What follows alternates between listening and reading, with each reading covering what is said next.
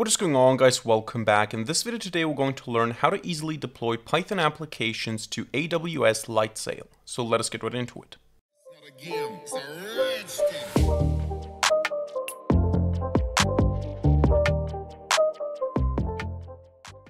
Alright, so we're going to learn how to deploy a Python application to AWS Lightsail in this video today.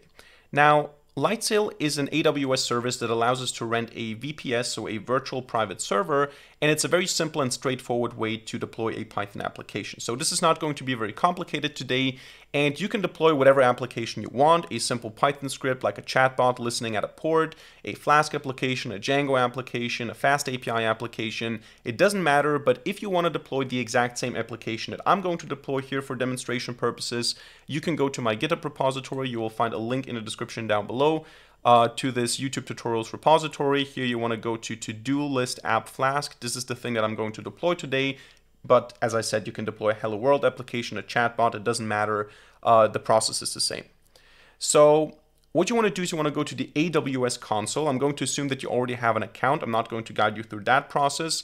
And once you are in the AWS console, you want to look for Lightsail. So you want to search it here. In my case, I have a link because I already used it recently.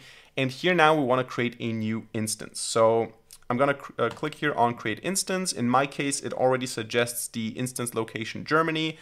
I'm going to pick this one because I'm living in Austria, which is close to Germany. So I'm going to just go with this one, but you can customize this if you want to. And down here now you can make a couple of choices. So you can choose the platform, the operating system, and there's also blueprints here. So for example, I'm going to go here now with Linux. And if you want to go with Linux, you have you can choose here between WordPress and Node.js and also Django even if you want to.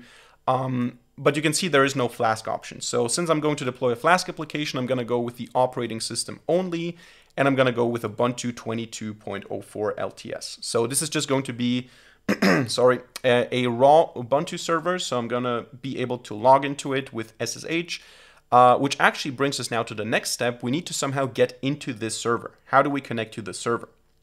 And what we can do here in this creation process is we can upload an SSH key pair. Now, in my case here, I have one uploaded already, but how do you do that?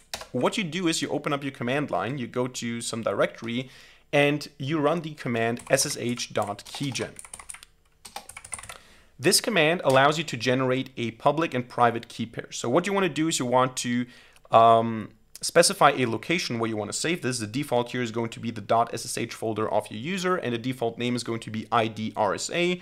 In my case, what I did is I called this home neural9.ssh and then ID_RSA AWS. Now I'm going to call this now AWS2. You can also choose a passphrase, which I would recommend. I'm not going to choose one now here for this one. Then you want to use the same passphrase again, and then you have this key in your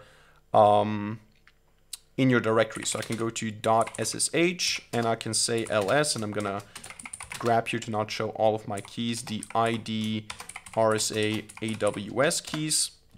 You can see that I have the ID_RSA AWS key 1, the private and the public key, and now I have the second one as well. So this is what you want to do. You want to generate these keys, and you will have one private key, one secret key, and one public key. You never want to share the private key or the secret key. This is something that should only be present on your machine or on your machines. You want to upload the public key. So what you do is you generate a key pair the way I did it right now, and then you upload to this creation process here, you upload the public key. So you're uploading the ID_RSA AWS.pub key to this dialog here. Once you have that, you can then also say you want to enable automatic snapshots, for example, every day at a specific time you want to make a backup. And then you can choose the plan that you want to go with. So this depends, of course, on what type of application you're running. I'm just going to go here now with the $7 plan where you have 1 GB of RAM, you have 2 virtual CPUs, 40 GB of SSD storage, and 2 TB of transfer. So you can use 2 TB of data transfer here with this plan. It doesn't matter which one you choose, it just matters that it's enough for you or to support your application. I'm just going to go with this one now. Then we can choose a name for our machine. Let's call this Ubuntu tutorial. and then we can create the instance. So this instance now will go live after some time, and we will be able to easily connect to this instance because we provided a public key and we have the private key. It's important the private key has to be located, the private and public key have to be located in your .ssh folder. Otherwise, you need to specify the path to them manually. But if they are in your .ssh folder on Linux, you can just go and say SSH into the server. It's going to recognize the public key and the private key, and you can easily do that. So I can restart or I can reload the page here. It seems to be live. So what I'm going to do now is I'm going to open up my terminal and I'm going to go first of all into, or actually I don't have to go into it. You can see here you have an IP address. So I can actually go ahead and copy this IP address and say SSH Ubuntu, this is the user that you want to use, at IP address. Now in my case here, it asks me now if I want to connect, because there's a fingerprint here. I can say yes. And then I can use my password for my SSH key, because for the key that I'm actually using, I specified now I specified a passphrase, and I need to enter this passphrase to be able to use it. Now I'm connected onto the server. I can clear this log here, and now I have the command line access to the server. So what do I want to do here now on the server to deploy the application? Well, I need to get the application onto the server. Now we can check if Python is installed already. In this case it is. It's Python 3.10, which is fine. And for our project now, for our to-do list application, we need to make sure we have a requirements.txt file. Now, this is not a necessity. You can also just manually install the dependencies, but you want to make sure that you have all the things that you need to make this application, to run this application on the server. So in this case, what I'm going to do now is I'm going to navigate here. I'm going to open up a second command line. I'm going to navigate to my folder, which is the current folder. And in here, I have my to-do list app Flask. So what I'm going to do is I'm going to use SCP to upload this to the server. How am I going to do that? I'm going to say SCP-R for recursive, because it's a directory here, to-do list app Flask, and then Ubuntu at the IP address that we just used, which is this one here, at this, and then :/home/Ubuntu. I want to place this at this directory. I'm going to do this. Then this is going to upload the files. And now if I run ls on the server, you can see I have my to-do list application Flask on the server. Now on the server, of course, I don't have Flask installed. So what I want to do is I want to say pip3 install -r requirements.txt. In this case, now it says I don't have pip installed. So I need to say sudo apt install python3 pip, but this is probably going to lead to the next problem, which is it doesn't have the repositories up to date. So we're going to say sudo apt update, and then we're going to run the same command again.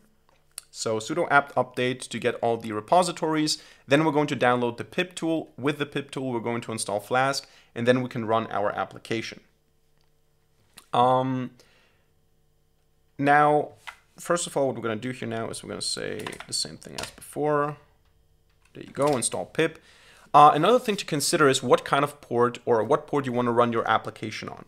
Now, if you just use the run command, if you just want to run your Flask application in debug mode, you can do that at port 80 and access, you can access the server or the application at this port, but you're going to have troubles running this as a service and so on. I'm going to just restart these services now here. So it makes sense to run the application not on port 80 because this requires usually root privileges if you want to run on a port less than 1024. Because of that, you want to be running on a higher port, like something 8080, 8000 or something like this. And for this, you need to set up a firewall option, but we're going to talk about this here in a second.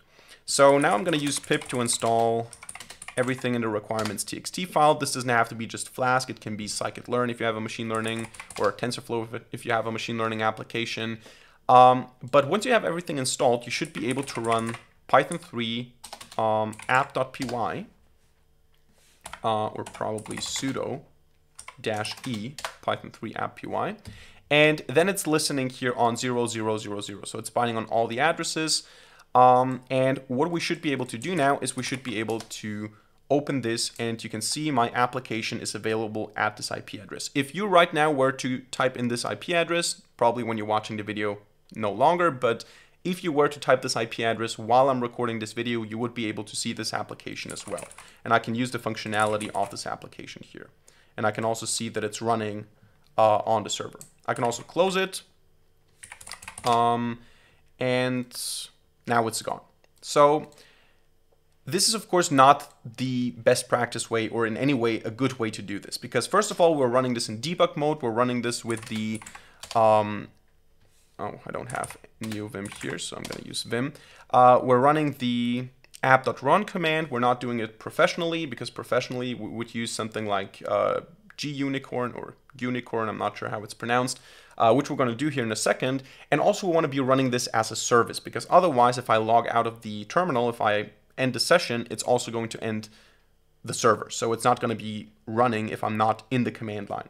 So what we want to do is we want to set up a service. How do we do that? First of all, we get out of this file here, and I'm going to say now pip3 install G-Unicorn or Unicorn.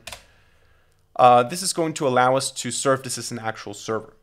Also, as I mentioned, we want to have a certain firewall rule. We want to go to networking here, and we want to set up, or actually, is this the proper way to do that?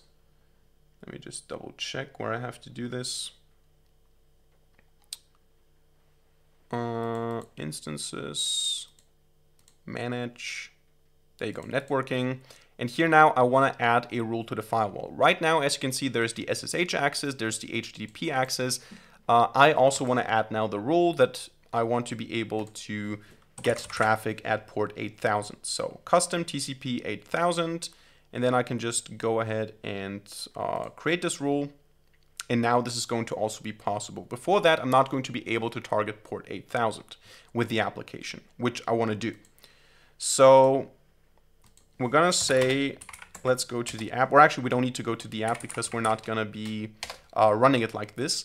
What we want to do is we want to use G-Unicorn to run this. So I want to run this as a service. What I'm going to do is I'm going to create a new file in etc systemd system, and here now I'm going to create a service, and I'm going to call this service to-do-app.service.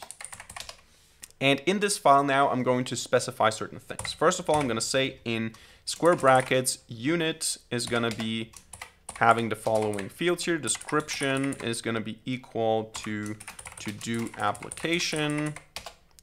After is going to be equal to network target.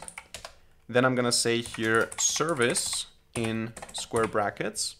I'm going to say user equals Ubuntu, which means I'm not going to run this as root. The service is going to be ran by the user Ubuntu. The working directory is going to be the following /home Ubuntu. Maybe to prevent problems here. Oh, I have a problem because I didn't open this in root. So let's actually leave this here. And also let's rename the folder because white spaces are always problematic. I'm going to move the to-do list application to a folder called to-do app. So I just renamed it here. And now I'm going to run the same thing, but I'm going to do this with sudo permissions. I'm going to say sudo -e this, and I'm going to say now, again, unit description equals to-do application. Let me just see if I can save this. Works, okay. Then after is equal to network target, and then we define the service here. User equals Ubuntu, capital U here. And then we want to say working directory is equal to /home /Ubuntu /to-do app. And then the exec start, the command basically that we want to run is home Ubuntu .local /bin /G-Unicorn, which is the path to our G-Unicorn binary here. If you have a different path, of course, specify the path to the application here. -W for workers, we're going to use just one worker. The reason here I want to use just one worker is because this specific app, the to-do list application, stores the to-do in the RAM in the process itself. So it doesn't use a file or a database to do that.